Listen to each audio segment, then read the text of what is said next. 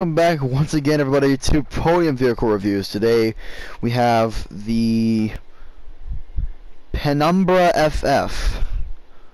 What an interesting name. So, this car, actually, I forgot the price of this car. I actually don't even know where you get it. Wow. Here it is.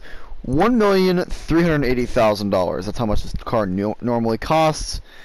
And I believe it's based on a Fast and Furious car. So, as usual, I'll run you guys through the customization on this car, and then we'll take this thing out for a drive and show the performance, and then give a final verdict. So, I didn't even armor this thing up. Wow. Here I am thinking I've completely decked this thing up. Wow. Okay. We got a lot of exhausts, bumpers. There's a bunch of these. Look at them all. There's a bunch of customization for this thing. How many cars you got? Front seats. Don't know if there's any back seats to customize, but you know. Like, this is just some of the customization. This looks really cool though. We hungry. This also looks really cool. Like, there's some really cool liveries for this car. A lot of them are really clean. Like the Princess Rebel bubblegum livery, obviously. You got this crazy looking one. Mirrors, you can customize those up. We got the plates, roof, skirts, lots of skirts.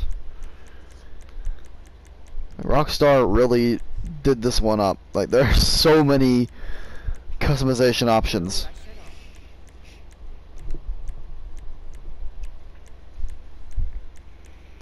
Now, why? Why?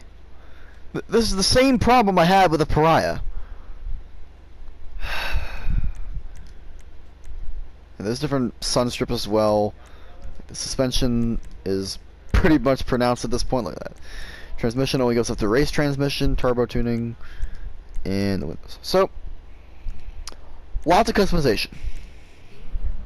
So now I'll show you guys some performance, and then we'll give a final verdict on this car. So, what? Oh, cool! My new RE7B was there. But yeah, for those who don't know, I purchased an RE7B today, so it's now in my garage. Highly recommend that car. As you guys can see, it's not really doing. God damn it. I believe this is the same interior that's in the Banshee. Like, not the 900R, but the normal Banshee. Actually, I think if you convert it to 900R, then I think it still keeps the same interior. Not really doing very well, though, unfortunately. Like, a lot of cars, like, it's hitting 130 right now, which is not too bad for this road. But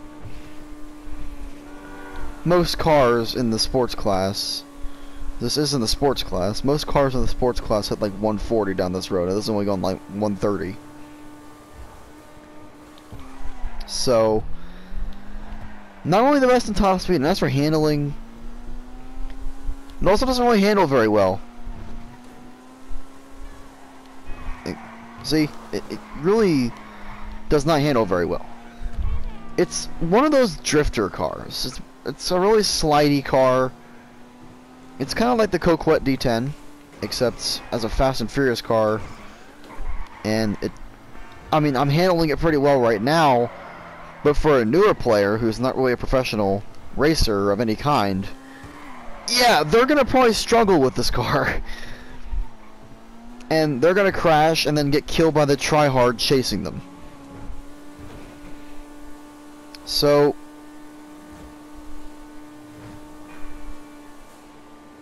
it's actually hitting pretty decent speed down this road. Wow. So there are certain roads where this thing does hit pretty decent speed. But the handling, though, that kind of kills it in terms of speed, because the speed kind of makes your handling bad, because of the way that the curving is. It's kind of like the Oppressor Mark II in a way, with the way that the curving is. Look at this. Like it kind of curves in the same way that an Oppressor Mark II would do it. So, overall, that's a really big problem.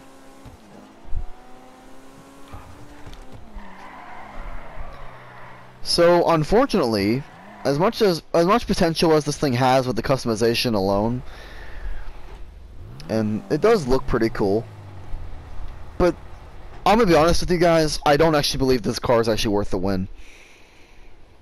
I mean, it's nice to be able to get a car like this for free when it's 1.3 million normally, but it's actually not very good of a car. I mean, it's nice because it's a Fast and Furious car, but it's not so nice because it's not the best performing car in the game, and you're probably just gonna have it sitting in your garage. It's kind of like me in these two cars right here. I just have them sitting here, and I never really use them except for like a car driving stream where someone requests the 8.6 or the Mustang, but that's about it.